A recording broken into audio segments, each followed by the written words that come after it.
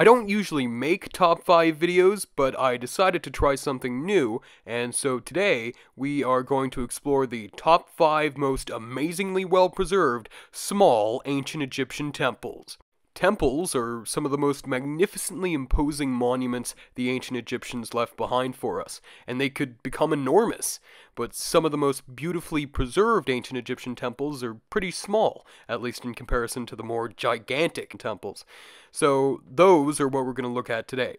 In case you want to hear about their larger counterparts, my next video is going to be about the top 5 well-preserved large ancient Egyptian temples. I'm going to be ranking these temples using 2 simple criteria.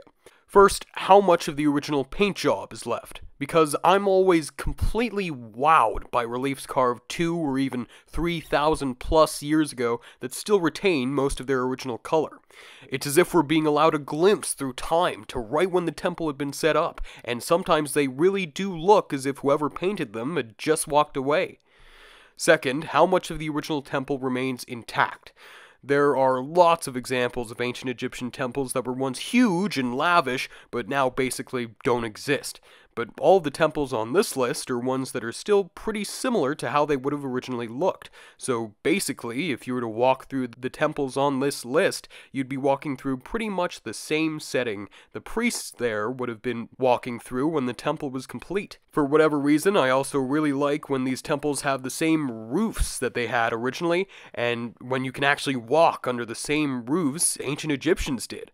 So all of the temples on this list are places where you can do that. So without further ado, let's begin.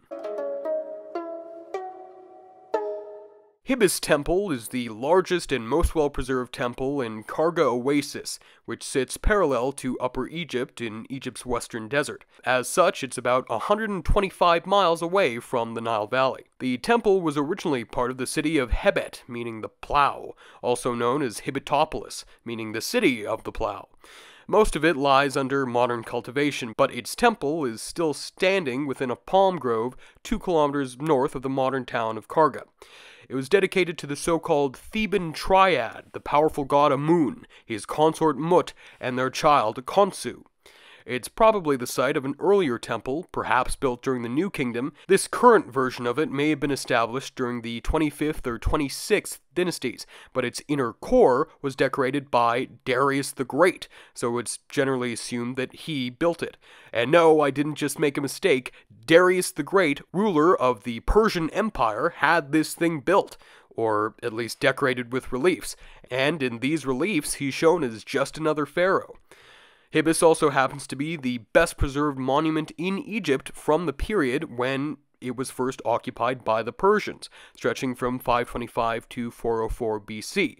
This is when Herodotus visited Egypt. The temple's sanctuary also contains a stunning catalog of every god in Egypt and lists a total of 359 different deities. A hypostyle hall consisting of 12 columns made to resemble palm trees was built right in front of what Darius built by Hakor, pharaoh of the 29th dynasty.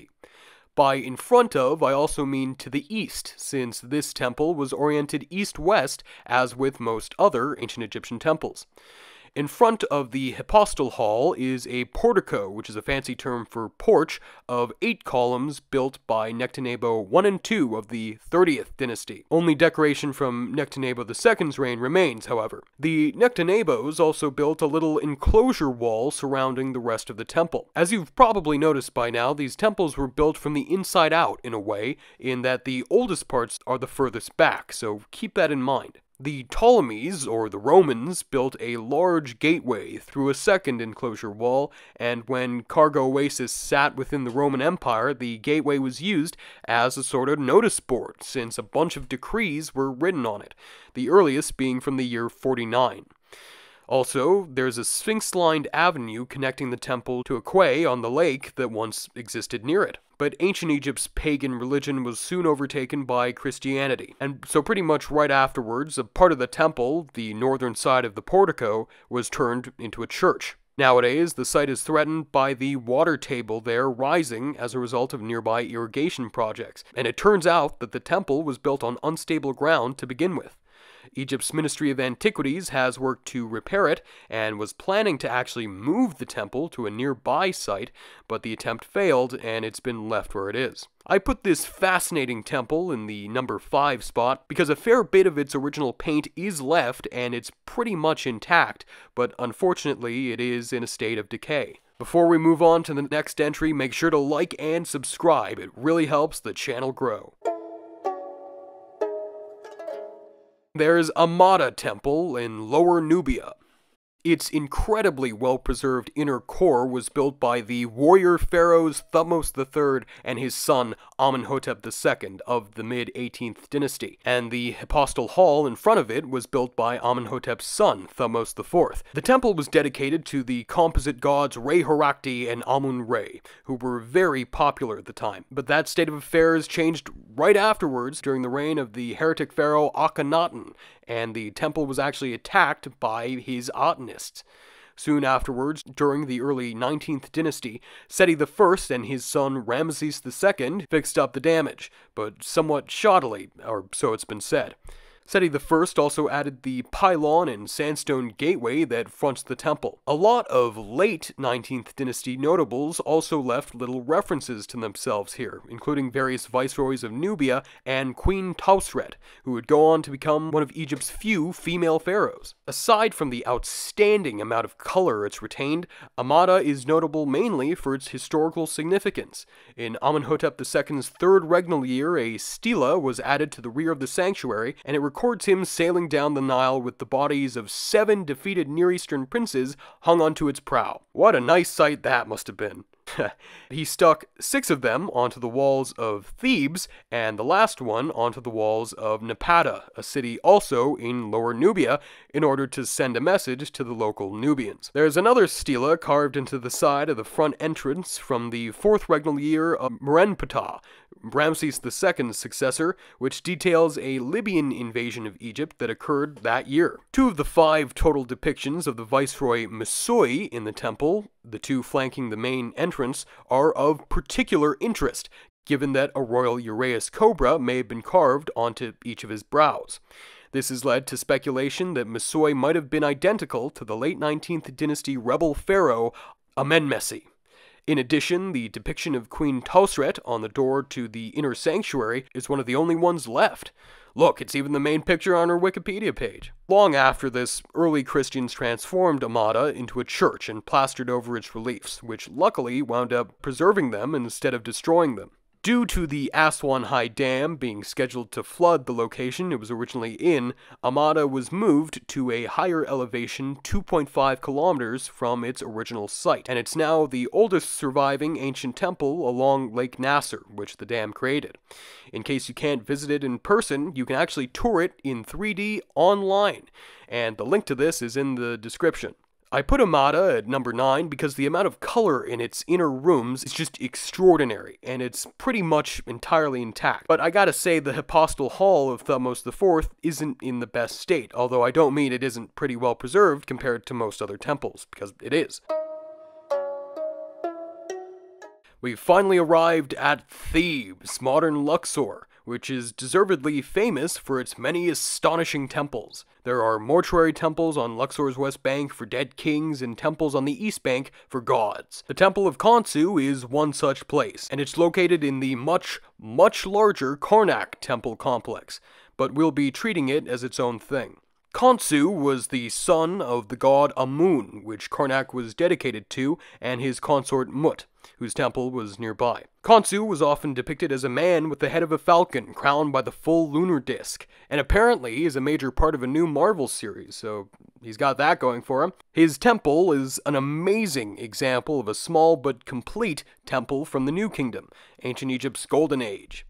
It was mainly constructed by Ramses III and his son Ramses IV of the 20th dynasty, but it's on the site of an earlier temple, as evidenced by 18th dynasty blocks found here. The temple starts with a 59-foot high, 113-foot long front pylon, which leads into an unroofed forecourt enclosed by a double peristyle of closed bud papyrus columns. This court then leads into a small hypostyle hall, which then opens into a bark sanctuary, which once housed the bark which the god's cult statue was carried in during festivals. Behind this room is the suite of rooms used to house the cult statue itself, but this room also splits off into various chapels and features a staircase to the temple's roof.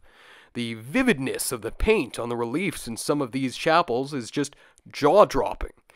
They were hidden for centuries under smoke and grime, but were revealed through cleaning and conservation work conducted by the American Research Center in Egypt pretty recently, from 2006 to 2018. You can actually tour 2 of these online on Ars's website. The link is in the description.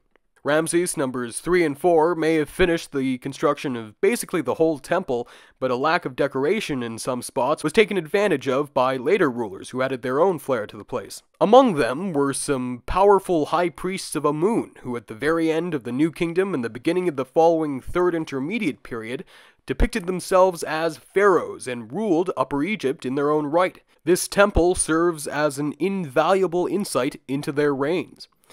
Later, in the Third Intermediate period, Taharqa of the Kushite 25th dynasty added a colonnade in front of the front pylon, which is basically gone nowadays. The Ptolemies and the Romans also added to the temple. For example, Ptolemy III added a huge gateway in front of the temple that's a part of the enclosure wall surrounding the entirety of Karnak. This gateway leads to an avenue of ram-headed sphinxes that goes to the precinct of the Temple of Mut and Luxor Temple. It's so impressive that it warranted its own name in Arabic, Bab el-Amara. I put the Temple of Khonsu third because although it's very well preserved and certain chapels really do look as if they were painted yesterday, the paint doesn't survive everywhere. Still though, it's a beautifully preserved monument. In second place, we have the Ptolemaic Temple of Opet, which is just to the west of the Temple of Khonsu and much smaller than it. It was nominally dedicated to the hippo goddess Opet, who was supposed to aid women giving birth, but it was also dedicated to the main god of Thebes, Amun. In this temple, he shares a mythic resurrection cycle with the god of the underworld, Osiris. The beautifully preserved scenes on its walls demonstrate that Amun was thought to die as Osiris, enter the body of Opet, and then be reborn as his own son, Khonsu. So yeah, Egyptian mythology is pretty damn complicated. The temple is arrived at through another gateway in Karnak's enclosure wall, this time built by Nectanebo I, who also built the enclosure wall itself. Nectanebo I may have begun construction of the current temple, but the earliest surviving parts of it date to the reign of Taharqa. The current temple was probably preceded by a New Kingdom temple, though. From the gateway in the enclosure wall, it's entered through a small pylon and some kiosks. From the court created by the pylon, a ramp leads into the inner core of the temple. It needed a ramp because it's built on a 1.9 meter high podium, which is unusually high, but that's because large crypts are hidden underneath it, one of which served as Amun-Osiris's symbolic tomb.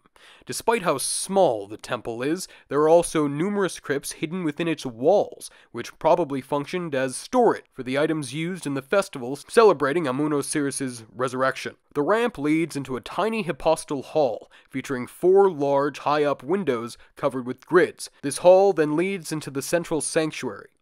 The main cult statue of the temple would have stood in a niche in a chamber at its rear. A small shrine for Osiris's cult statue is located right behind this at the temple's eastern exterior.